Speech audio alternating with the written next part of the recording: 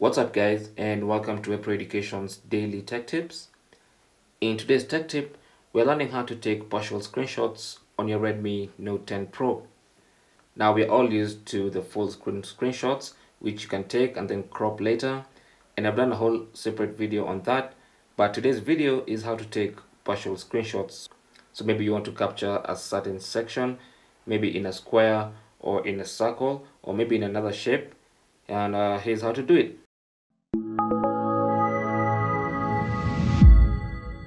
So before you can take partial screenshots, you first of all have to enable that feature in the settings.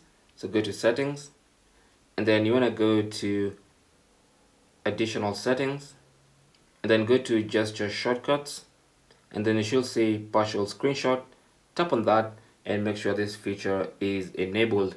It's going to be disabled by default, but make sure that is enabled before you can try to take partial screenshots. So on your Redmi Note 10 Pro, as soon as you're on that page you want to screenshot, simply take 3 fingers and place them on the screen, just like that, and the screen is going to go dark and it's going to guide you on where you want to take your screenshot.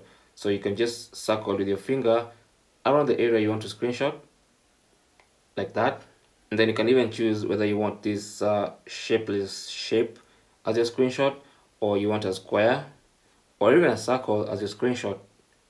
And then you can also adjust the size of the area that you want to screenshot, just like that. And once you're happy, tap on save, and that will save your screenshot.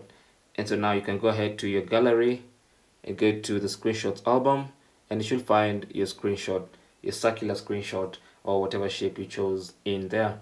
And that's how to take partial screenshots on your Redmi Note 10 Pro. Thanks for watching. You can leave your comments and questions down below. Don't forget to share and subscribe for more tips. Until the next one, my name is Chris, and I'll talk to you guys soon.